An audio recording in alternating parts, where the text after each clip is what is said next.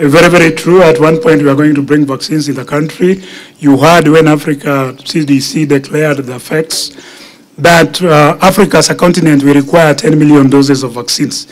We are assured by the Nordic manufacturer of the vaccine that by the end of the year we can be able to have about 2 million doses.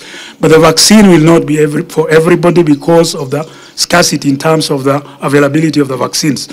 So we are going to prioritize who are the risk population to be able to be put at the forefront for vaccine administration.